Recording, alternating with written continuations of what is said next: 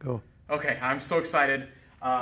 This is the first time I'm approaching the MRI machine. I've got a screwdriver. I just kind of want to feel the magnetic field around it and see what I can feel as I get near it. This is the first time I'm getting near this thing. I don't feel anything yet. Oh! I'm starting to feel the field. Right here, the screwdriver is like aligning with the field. The screwdriver is definitely aligning with the field.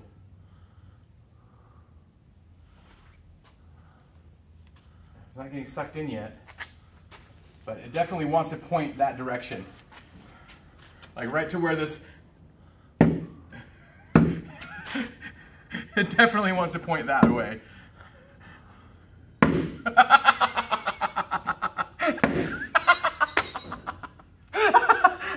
This is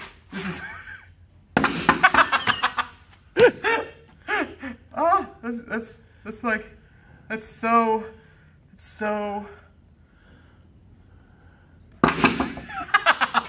oh, okay, I gotta get into this thing. Okay, this is held on by some ropes. Oh wow, here, let me put the screwdriver down over there.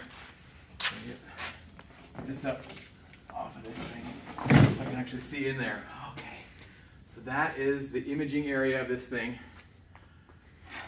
That field in there should be basically just up and down right here. And I can't feel the field with my hand because there's no metal. But I'm definitely going to be able to feel it with this. And my theory is that the screwdriver is going to want to be just basically vertical in that area there. That's right. All right.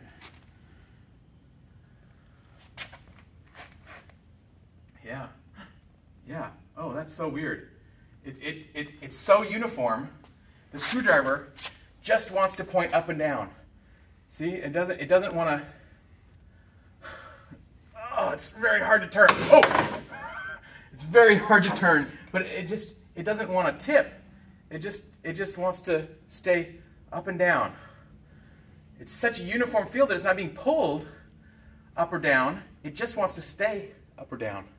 That is so awesome. Like, I can't tip it over. I can't tip it. That is amazing to me. It's such a uniform field. It's not being pulled. It just wants to stay up and down. That is so amazing.